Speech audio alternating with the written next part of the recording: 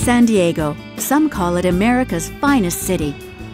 It is certainly more than just a surfer's paradise, and in the meantime has come to be known as one of the world's leading centers in the telecommunications and biotechnology industries. Hello, I'm Rick Sandstrom. I'm a laser physicist and a co-founder of Cymer here in San Diego. Hello, I am William Partlo, and I am head of laser development. The Cymer company in the U.S. has always been a leader in the field of lasers for modern microlithography. Richard Sandstrom and Bill Partlo are the people behind this trailblazing innovation. This is definitely our baby. The reason why this laser exists is because it's required to produce a very specialized form of ultraviolet radiation that's used for photolithography.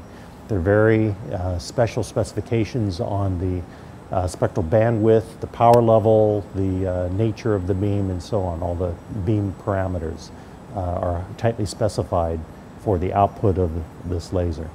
The light is fed down here through the amplifier twice, one way and then the other. And then it goes out some additional metrology to further analyze the quality of the light. And then it exits the laser here. And that's where the light goes on to the lithography tool. And that's used to make integrated circuits. Almost all highly developed integrated circuits are manufactured using the light from these lasers. You need this in almost all of the products, as Rick mentioned, almost all of the products that you use in your daily life. Your cell phone, your iPod, your digital camera, the laptop computer I'm sure that you came over here with.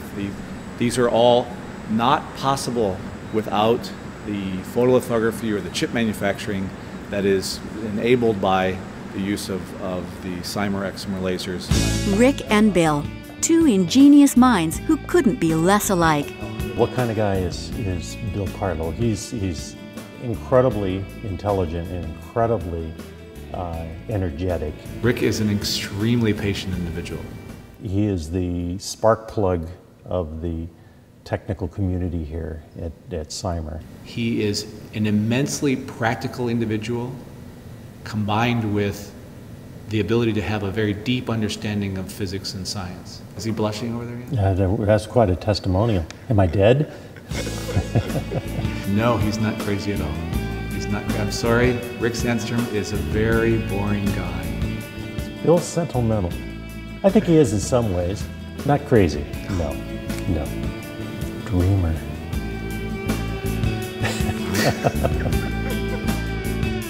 This is an example of the finished, near finished product. This is a wafer that contains many identical circuits of, in this case, probably some NAND flash memory. And this was produced in part by using light from our laser. And of course, there is a very high technology machine in between our laser and this wafer called lithography machine. The laser itself is simply the light bulb for the process. His was the enormous first step that I don't think I could have ever done. No, I'm serious. It's a blank sheet of paper is very intimidating. What Rick provided to the rest of us is a paper filled with a drawing that we get to modify slightly. That's much easier for normal people to do. I'm going to nominate you for president.